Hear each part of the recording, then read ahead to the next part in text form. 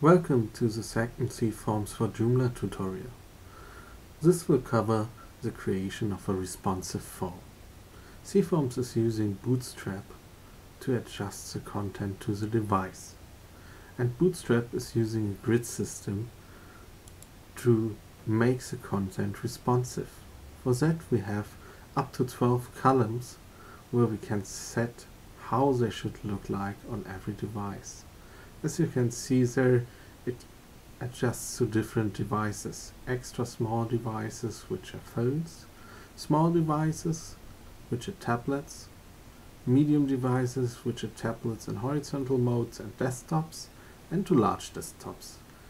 In CForms you can set all of these for any device. So let's start with creating a new form. We navigate to CForms Forms, click on New, and as you can see we again have a new empty form. Let's give it a nice name, responsive sample, and add some fields to it. As you can see we now have two fields which are aligned below each other. Let's say the first field is the first name and the second one is the last name. No, we don't want them below each other on large devices, but next to each other.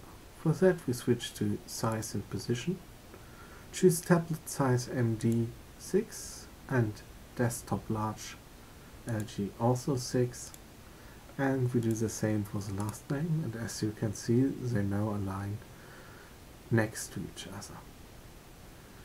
We didn't change the setting for small or extra small.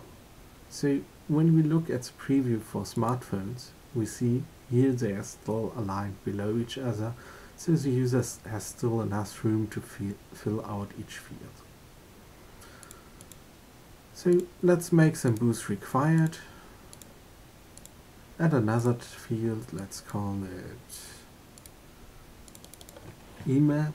And email addresses can belong also on desktops. So we want it to be always a single line, a single row. So we just set it to required, choose email validator, and keep the size on 12. And we add another field, let's call it address, which is also required and also aligned over the whole form. So let's look at it in the front end. So we click and save and close. Choose our main menu, add a new responsive sample here,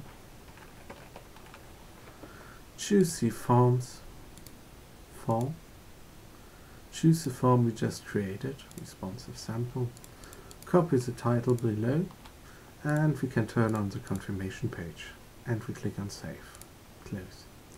So in the front end we now have a new menu entry called responsive sample.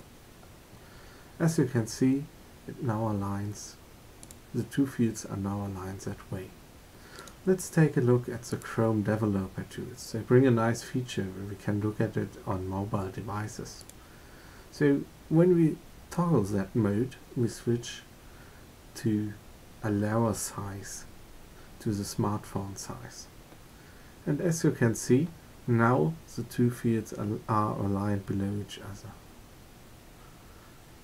And the form validation is of course also active.